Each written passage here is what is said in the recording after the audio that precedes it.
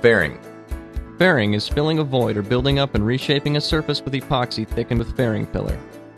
First, prepare the surface for bonding. It should be clean and dry. Smooth surfaces should be sanded. Wet out the surface with epoxy. Mix a batch of thickened fairing compound using 407 or 410 fairing filler. Add filler until the mixture is the consistency of peanut butter. Thicker the mixture, the easier it will be to sand. Apply the mixture with a plastic spreader. Fill the void completely or build up the fairing compound to shape the surface as desired. Shape the compound to slightly higher than the finished contour. Feather the edges to blend with the surrounding surface. Allow the fairing compound to cure overnight. Sand the cured fairing compound to desired shape. Begin with 40 or 50 grit sandpaper on a hard sanding block or longboard to knock down the high spots and get close to the desired shape.